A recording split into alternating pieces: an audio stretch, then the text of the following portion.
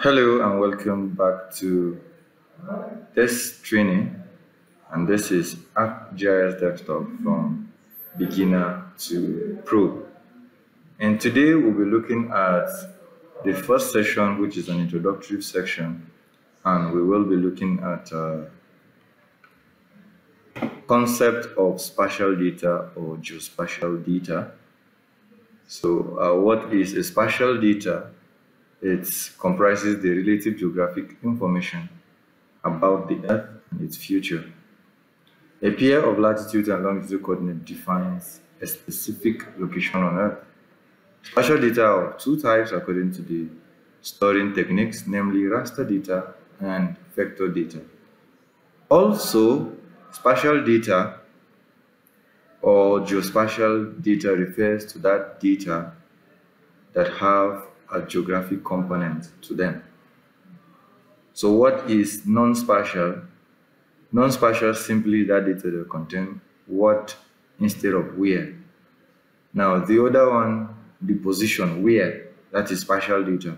Non-spatial data is what? So it's the descriptive part of the spatial data. So they are interrelative. You cannot do without the other. So spatial data talks about the where, non-spatial data talk about the what. So on ArcGIS, when you're trying to describe, we call it attribute.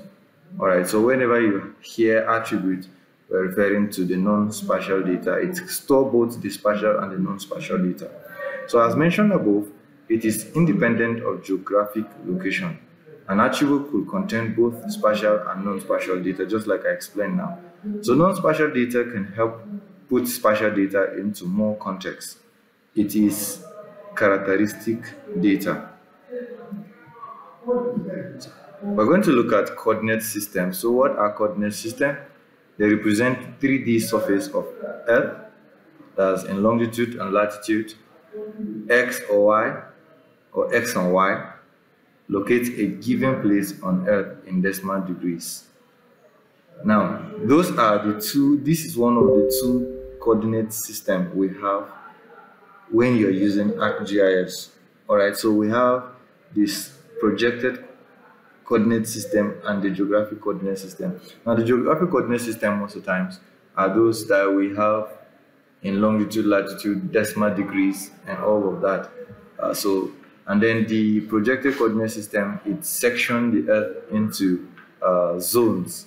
In Nigeria, for instance, we have zone 31, zone 32, and zone 33. And so basically, we said here that the transformation of the 3D surface of the Earth to a flat 2D surface with a view of measuring linear distances. Horizontal units are represented in meters, and universal transverse Mercator is very widely used. The Earth is being sectioned into zones. That's why we have WGS 1984 as under the Clark 1880, I mean 1980 Sparrow, any of them 1880, and then it's divided into zones. Nigeria, for instance, we have zone 31, zone 32, and then partly zone 33. So like Kaduna State, Taraba State, most of the northwest are in zone 32, then the north central, like Mina, which is between zone 31 and zone 32. So basically, you'll be seeing most of whether projected or geographic coordinate system that are going to be used on this training we are going on. All right, so different data types used. So we have raster data, which are used to represent continuous data values such as elevation, hill shape, temperature, and it comprises of rows and columns to store data values. Raster data comprises of cells, pixels in a grid matrix. Each cell represents an area.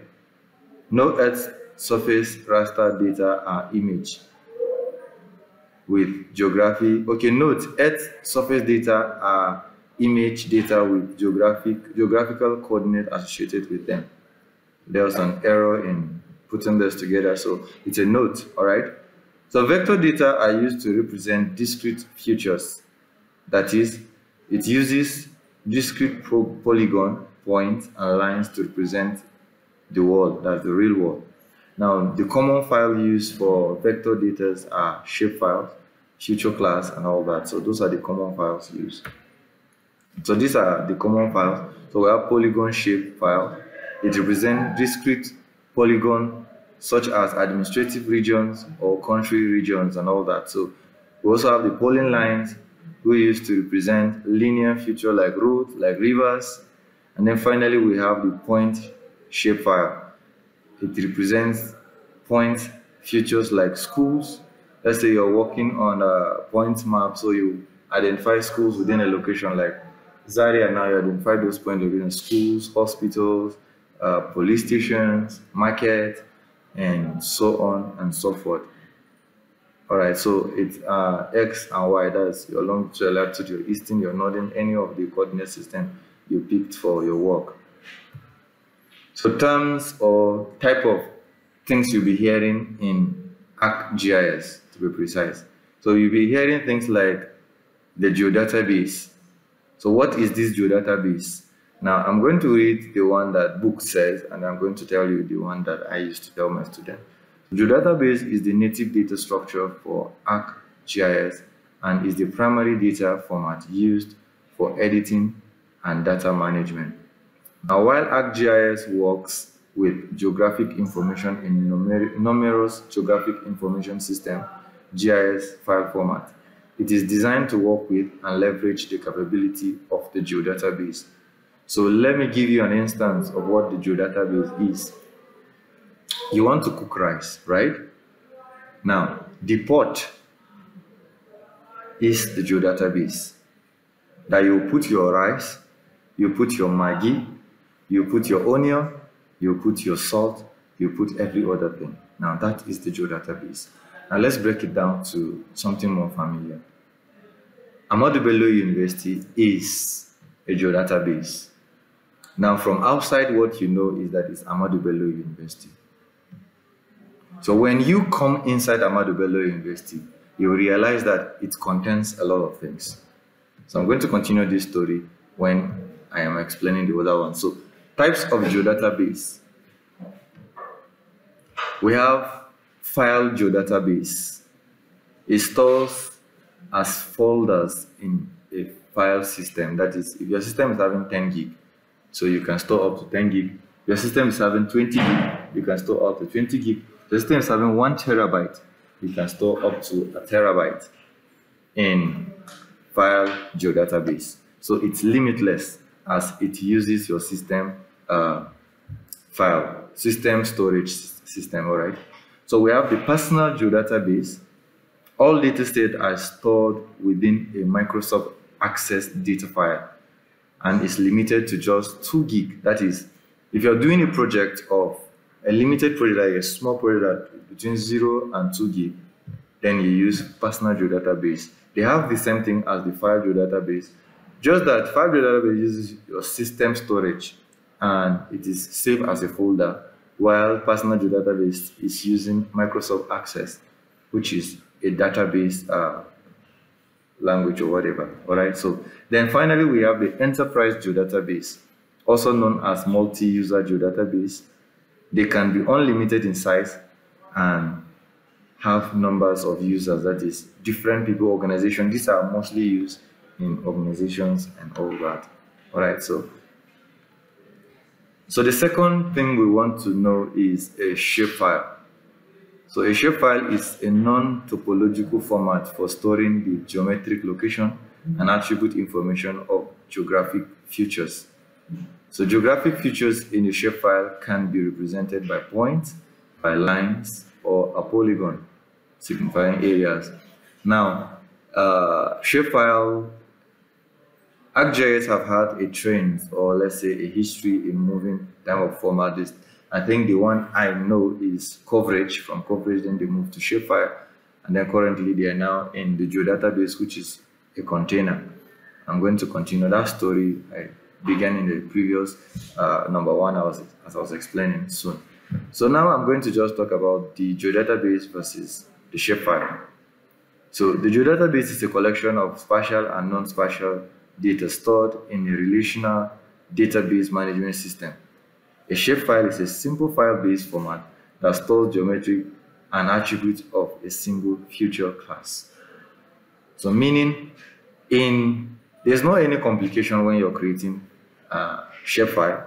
It's as simple, it's just, but the geodatabase is complex and it contains more things. You will explore that as I will give you tips to exploring, and then you also explore that on your own as we continue in this class. All right.